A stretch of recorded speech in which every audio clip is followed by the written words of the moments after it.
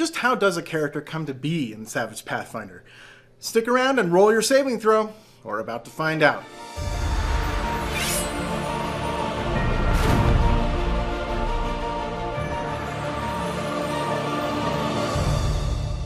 Hello and welcome to Saving Throw Show, the show designed to get you up and running in RPGs quickly.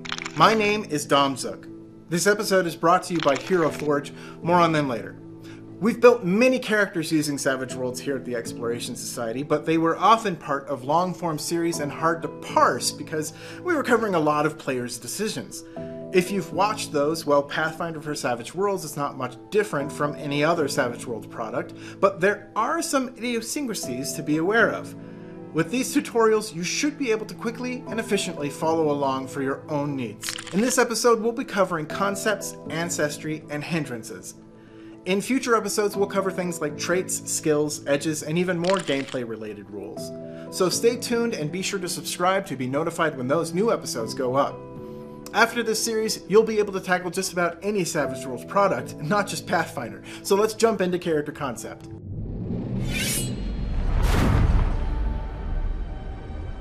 It's crucial whenever you begin to create a character that you have an idea of who you want them to be.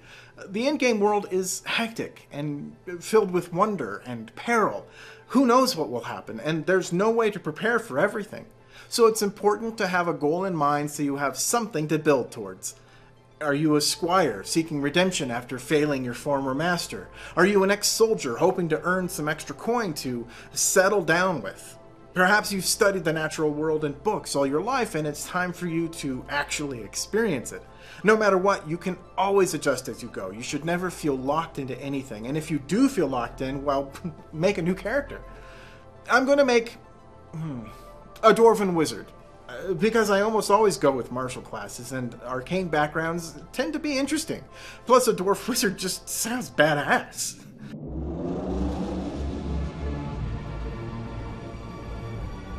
Here, you pick what you're going to build everything on.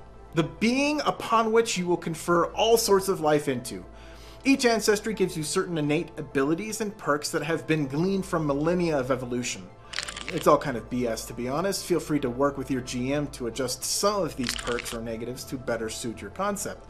The belief that all elves are monolith and there isn't like some slovenly elf who's not so good at the Legolas stuff, but instead prefers drinking mead and hitting things with a large hammer, well, if we learn nothing from Rudolph and his dentist friend Hermie, elves come in all types. I'd like to be a dentist. Okay, this is a game after all, and part of that aspect is choosing an archetype. If you want, there is some strategy in choosing an ancestry. Some ancestries may be more suited to certain types of play. For instance, if you want a stealthy thief type, you might choose a halfling or elf, both of whom receive agility bonuses. Or you might choose an orc or dwarf for their resilience and vigor bonuses. Despite this, I urge you not to get hung up on what the maximum effect could be. RPGs are not video games, and especially with Savage Worlds, where even an untrained wizard could score a lucky hit with a staff on the red dragon and bring it down, your ability to minimize weaknesses to maximize your strengths is less important overall. So, like I said in my concept, I'm going with a dwarf. I know that wizards tend to be glass cannons, and so the vigor boost will help me stay alive a bit. But from a non-mechanic standpoint, I also know I can play against type and have a lot of fun with this combo. Now, a dwarf, like all ancestries, gets certain benefits and drawbacks. Look closely at this list and make a note of anything that will affect your creation down the road. For instance, dwarves have a reduced pace due to their short stature. But they start with a d6 in vigor rather than a d4, so they're already a bit tougher out the gate. We'll make a note of that here. Along with noting the stone cutting ability, which I can already fold back into my character's backstory. It's fun!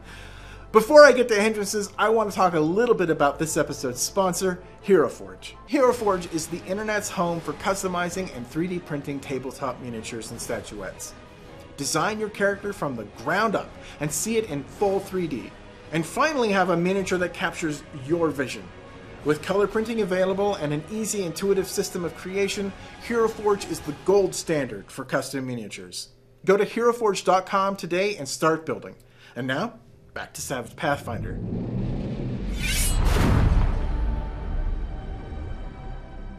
Now here's where the character really starts to come out.